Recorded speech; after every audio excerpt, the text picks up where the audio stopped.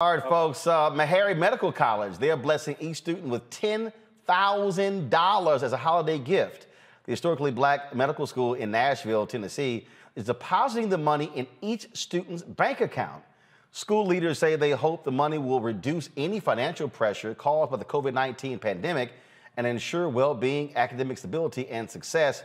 The money was part of a higher education emergency relief fund from the CARES Act. I ain't never heard that one, Matt, where school dropped 10 grand in your bank account.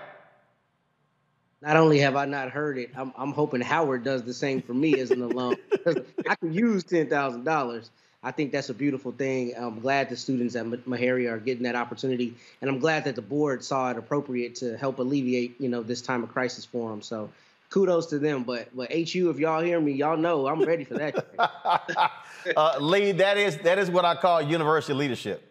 I love it. I love it. I'm a Clark Atlanta University alum, so I love it. We actually our institution wiped out all negative balances for current students as a part of the CARE funding too. So I'm glad, Roland, that you are highlighting our HBCUs. You should have led off this show with this good stuff first, not all that tough stuff that we've been dealing with. But this is a good moment because it shows how HBCUs are still needed, how we're still pouring in and investing in the lives of our community and creating some phenomenal leaders around the country. So Meharry, hats off to you. My daughter wants to go to medical school, so that's gonna be, we're gonna put that up on her wall right now. There you go.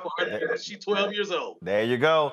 All right, folks, back to our Roland Mark Unfiltered video in just one moment. Betty is saving big holiday shopping at Amazon, so now she's free to become Bear Hug Betty. Settle in, kids. You'll be there a while. Ooh, where you going?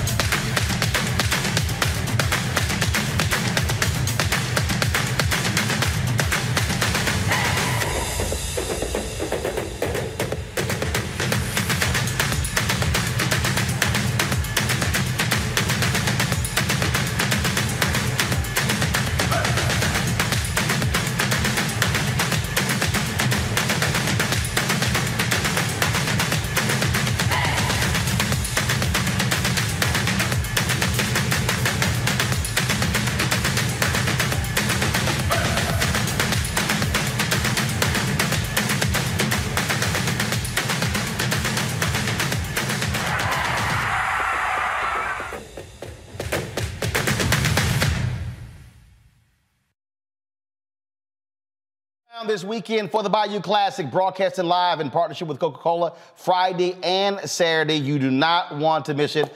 So Black Star Network will be on the scene. That's right, covering the Coaches Luncheon on Friday. We'll be broadcasting Friday night. Then, of course, we'll be broadcasting from the Fan Zone. There's a parade Saturday morning, broadcasting that. Plus from the Fan Zone, in addition, we'll be broadcasting the halftime. That's right, y'all. Don't worry about the rest of these folk. Don't worry about it. NBC doesn't show it. We'll be showing you the halftime show right here on the Black Star Network.